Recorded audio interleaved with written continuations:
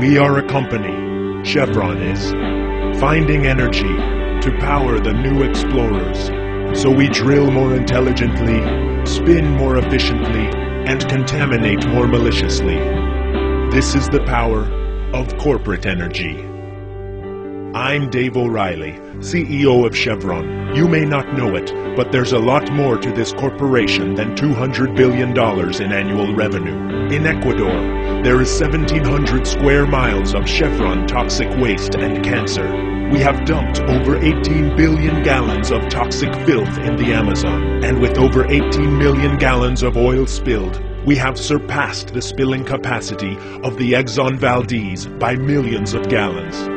This is the power of toxic energy.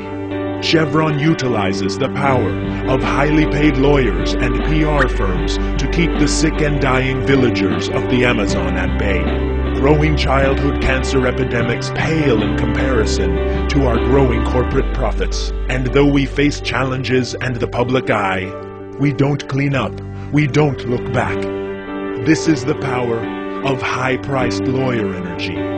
We must continually innovate to find a way to hide our disaster in Ecuador, not to mention repression in Burma, killings in Nigeria, and drooling over Iraq. We are a company working together to keep our shareholders, consumers, and the world in the dark.